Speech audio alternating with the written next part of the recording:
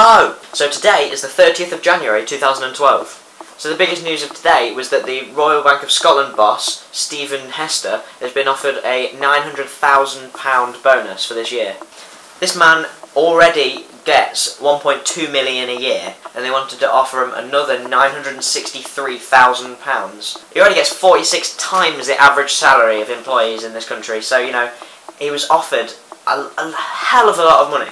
But the news is that he has declined it, and he doesn't want the £900,000 bonus, which, you know, it's mixed emotions. A lot of people are saying, you know, it's a good thing, and he shouldn't be allowed to have that much money, and it's, you know, brilliant that he's an inspiration to people and said, you know, enough's enough, I've already got £1 million, let's leave it at that.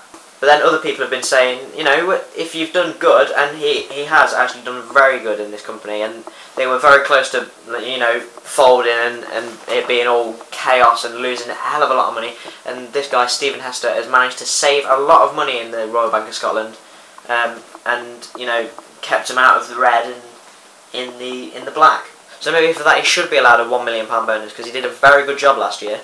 I mean, it's a lot of money. Can you imagine getting £1 million and then, you know, someone saying, oh, you've done alright, we'll give you another £1 million. That's crazy. I'd just be overwhelmed at the, like, £1 million to start with.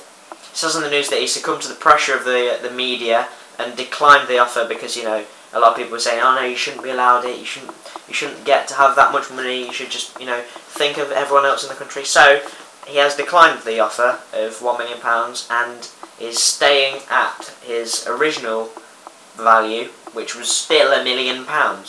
Something that maybe people should have instead as a bonus should be just like a crate of wine, and, you know, maybe a trip out, a bit of a holiday paid for down to Skegness. That's a bonus. A bonus isn't getting, you know, almost as much money as you already have. That's like in the Olympics, you win and they give you a gold medal and you say, actually you did really well there, we'll give you a silver medal as well. If this man's managed to save, you know, millions and millions of pounds in the business, why are they giving more money away? They're losing money, so keep it. Don't give more away, just keep the money and don't give it away.